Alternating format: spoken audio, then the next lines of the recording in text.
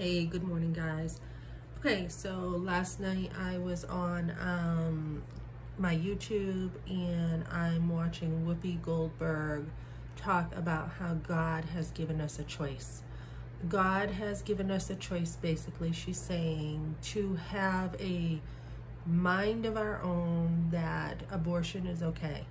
Basically, she tried to use God to say, like, God is okay with abortion, that he has given us a mind, he has given us a choice to know that if it's not going to work out for us having a baby, we have a choice to kill our babies. So she's gotten a lot of backlash already for this comment, and I believe she is absolutely wrong. God does give us a free will. He gives us a choice every single day. We have thousands of choices every single day what we're going to do. To say that, like, God is giving us a choice to kill and he's okay with it is absolutely ridiculous. I mean, where does this thinking come from? Is there no right and wrong? Is it wrong to kill? Of course it is. So she is justifying killing babies with this philosophy that doesn't quite align with the thinking on this, with sin, with what's right and wrong. So anyways, this is something that's happening in the abortion movement. Also, let me see. Kansas has chosen to uphold abortion rights, and women are celebrating this, which is absolutely disgusting. I mean, why are you celebrating the killing of babies? It makes no sense. But on the other hand, can I understand it? Yeah, I can understand it. I can understand how they feel that they have a right to do whatever they want with their body. There's a million reasons why people choose abortion. There's a million lies out there. We want to be careful not to judge women too harshly. There's a balance. There is definitely standing up for things and saying this is absolutely wrong and disgusting. But there's also a balance with knowing that, sin before God is all the same. No matter what you do, it's all the same before his eyes. I was talking to some women last night about this, and I think sometimes we fall on the side of truth without love. We really do. We need to understand that there are a lot of women coming to a place of regretting their abortions. They were lied to. They were told that, this doesn't hurt the baby. They're not really a baby. They're a fetus. They it's not going to cause any pain. There's a million reasons. Maybe a father has said, if you ever get pregnant, you are getting kicked out of the home. So fear is a big motivator to try to abort. Maybe there's abandonment. There is a huge difference. I went to a baby shower last night and it was beautiful. Motherhood is the most important role for a woman. For a mother, a dad can't do it. He can't. He's not made for that role when the baby is little. The baby is already used to the mother's rhythm of her heart. The baby already knows the moods of the mother, whether she's happy, whether she's sad. And then as soon as that baby is born, that baby nurses right off the mother's breast. So although we have all this transgender stuff and going on, that baby is made to be nurtured by the mother. Only the mother can do what that mother is designed to do, to nurture and care for that baby. Later on, dad definitely has a bonding and input role, but at the beginning it's the baby and the mother. So it really is an important role for a mother. No one else in the world can do this like a mother can.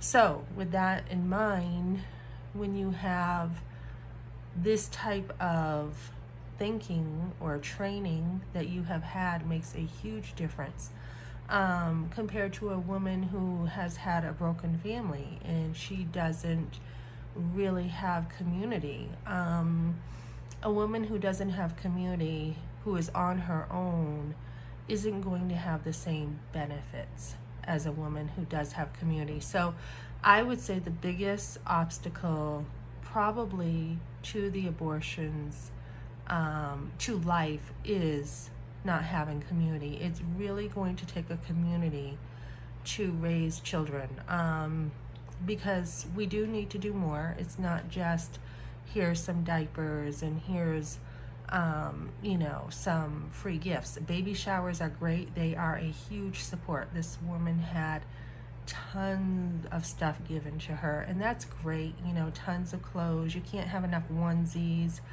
But at the same time, that is very small compared to all the needs that a new mother has, and she doesn't even know the beginning of it yet. You know, when you go into labor and delivery, that's something that a woman has to really work at doing, and that takes a lot of work to do that. And then even the harder work later on, you're training those children, you're training them, you are caring for them, you are correcting them, and their soul is truly being influenced for good or evil, and eternity is at stake, is what is going on. This is part of a mother's role, is hopefully that they come to know Christ. So it's a very important role for a mother. Community is very important. So if you have an unplanned pregnancy, the best thing you want to do is jump into community.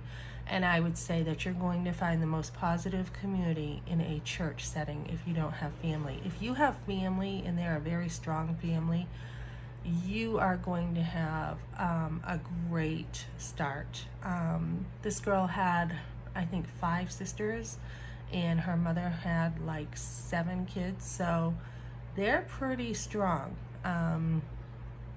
She's not going to have any issues, you know, with understanding where babies come from and her role, because she has such an amazing amount of support and accountability in her life. I'm sure if she ever thought that she would abort, her sisters would be right there saying, you know, this is not okay.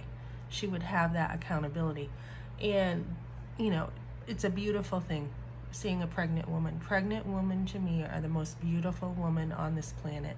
To see them glow and just, this girl just looked absolutely beautiful last night. Very feminine, very soft.